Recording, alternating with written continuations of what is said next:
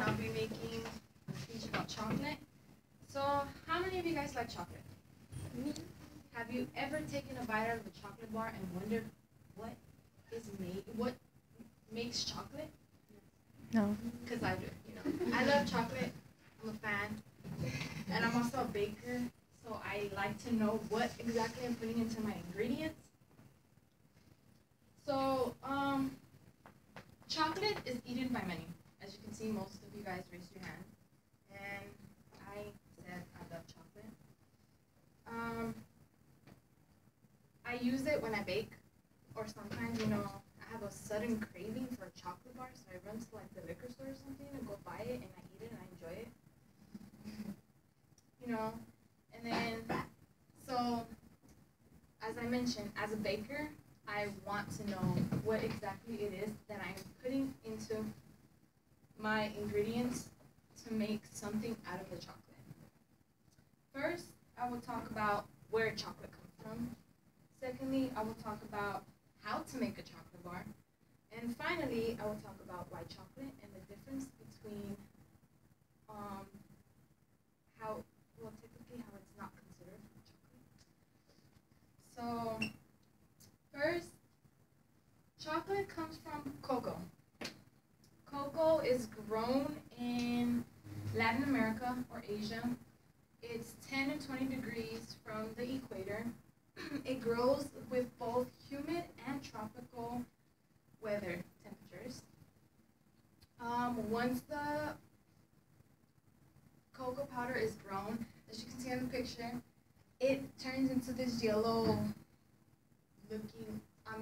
oval looking seed. Once it's ready, it's being cut down from the tree. They open it up, and inside you see a section. They open it up, and there's 5 columns for each section, and the part that we use for the chocolate is inside of that. But it's just not just pulled out of the seed. It actually has to go through a process. The first process that it goes through is fermentation, which according to the Lake Champion chocolates, last updated in 2013, fermentation is actually when they take out the seed, and then the leaves from the same exact tree are put on top of the seeds, and that's where the chocolate begins to take in its color and the flavor. After that, the seeds are dried out. Once they are dried out, as you can see right here, they're placed in the sun, and with the same exact leaves, they are tossed and turned constantly. This process takes up to 14 days, I believe. So once that's done, once it's dried out, they get the cocoa seeds and they send them to the factories. Now that I've told you guys how this process is done, I will talk about how to make a chocolate bar. So the chocolate bar, once the factories receive the cocoa seeds, the seeds have to be roasted. This takes about 2 hours to roast, and once they are roasted, they're put into a machine, and that machine crushes them and breaks them apart. Once they're broken apart, they are basically just nibs afterwards. And once they're done, so according to facts about chocolate, last published in 2016, the nibs are mixed with the chocolate liquor. Don't worry, the chocolate liquor is not actually liquor, so it doesn't contain any alcohol. It's just cocoa in a liquid form. So it's mixed with that as well as other ingredients into a steel rollers, which looks like this. They mix the chocolate with milk, vanilla, cocoa butter, the cocoa liquor, and other ingredients. And they mix it and mix it and mix it for several times until they actually refine the chocolate and to get it to the right consistency. From from there, you know, the chocolate is placed on somewhere else to harden, and when did they sign it and everything? Like, if you've seen a Hershey's bar, how nice and carved it is and everything.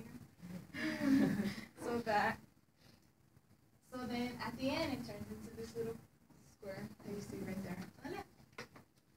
Now that I've talked to you guys about how chocolate is made, I'll talk to you guys about white chocolate.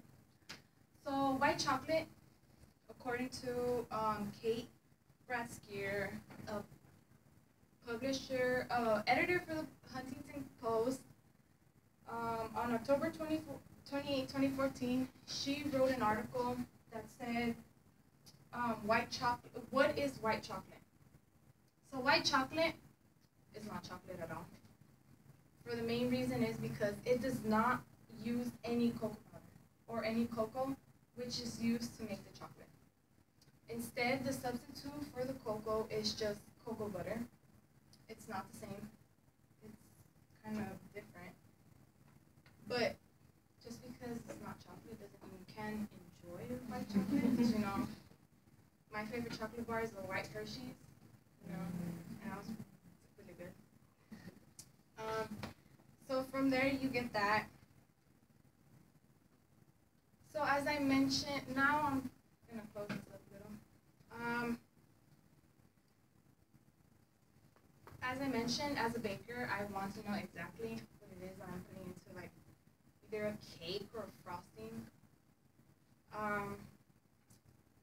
I talked to you guys about where chocolate comes from and how it's made, and then about white chocolate.